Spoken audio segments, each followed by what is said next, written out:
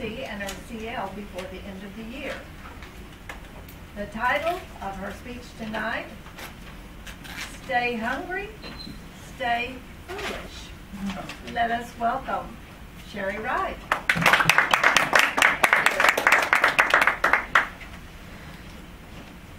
Stay Hungry, Stay Foolish. For those of you that remember the Whole Earth catalog, it was out in the late 60s and early 70s. It was a catalog about being self-sustainable.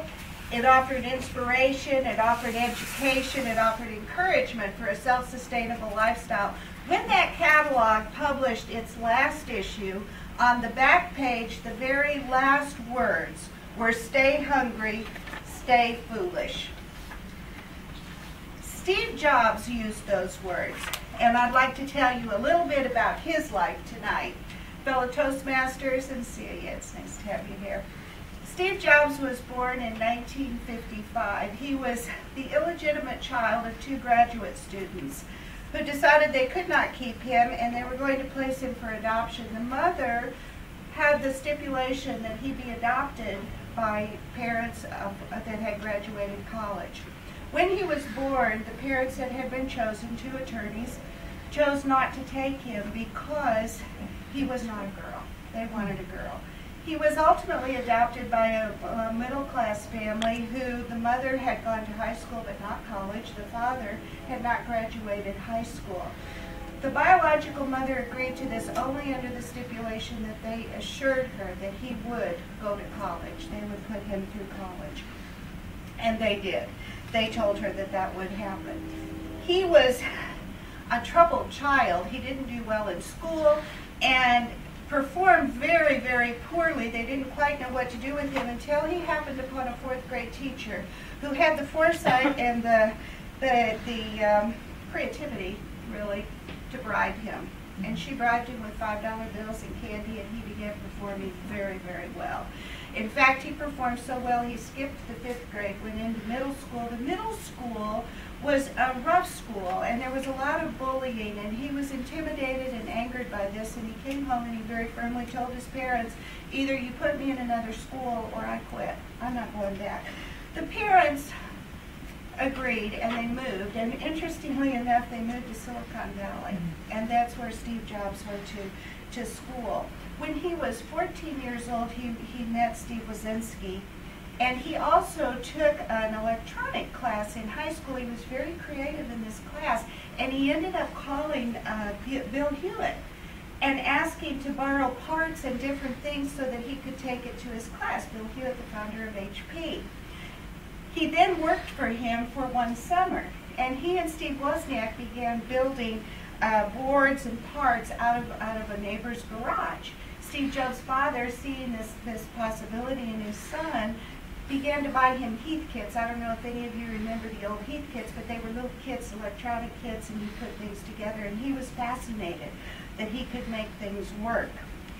He graduated from high school, went to a very expensive private college. When he got there, he performed poorly, and he realized that he was spending all of his parents' savings on this college education that he was doing nothing with. He dropped out. He stayed in a friend's dorm room, slept on the floor, traded in pop bottles for a nickel, walked 7 miles once a week in order to get a free dinner at the Hare Krishna temple, kind of just wandered around and took some random classes because he was no longer a full-time student. He then decided to follow his spiritual quest and went to India. Did some rather things that were probably common during that time, but we would also think of as deviant, dropped some acid, did some drugs, lived in a commune, decided that he would go on an all-fruit diet because he thought that mucus wouldn't be created in the body if you were on all fruit, and then he wouldn't have to bathe any longer. That sounds like a boy to me. I don't know. When he was 20 years old, he and Steve Wozniak got together again and began building computers out of his parents' garage. And they formed their own business. They formed the Apple business. They wanted to have Hewlett-Packard pick up the business, but they didn't want it. So they made their own corporation and they became Apple. And Apple, the name was chosen for a variety of reasons. Johnny Appleseed, they thought of themselves as spreading the seed of computers across the masses. They thought of Eve. They thought of when Steve Jobs lived on the commune, he harvested apples. And they thought of Isaac Newton. But most especially, they thought about the Beatles. And the Beatles record company was Apple Records. And that was their inspiration for naming the country Apple.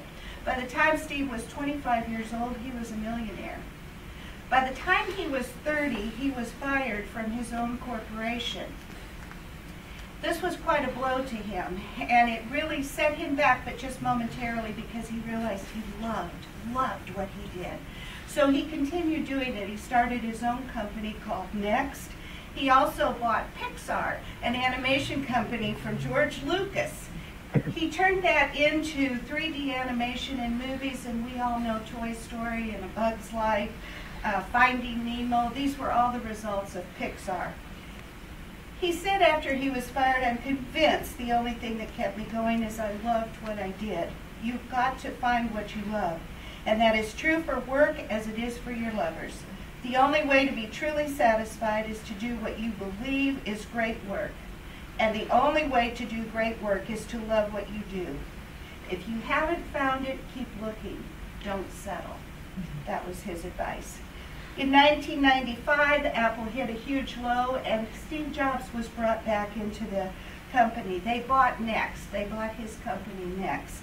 He came in. 8 months later, he was interim CEO. And in 1997, he did an unprecedented deal with Bill Gates. Bill Gates invested $150 million in Apple, in return for which Apple put Internet Explorer on their browser. In 1998, he did the iMac computer. In 2000, he became CEO again.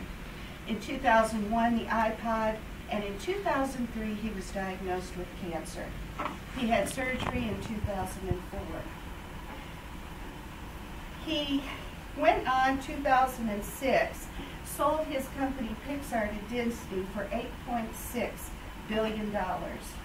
He brought out the iPhone in 2007. He had a liver transplant in 2009. The iPad came out in 2010, and in 2011, he announced that he could no longer be CEO of his company. This man, rejected at birth by a set of two parents, turned out to be someone who brought computer technology to the masses. He taught us how to live, and he taught us how to die. So I'd like each of you to take a little apple from the basket and remember Steve Jobs.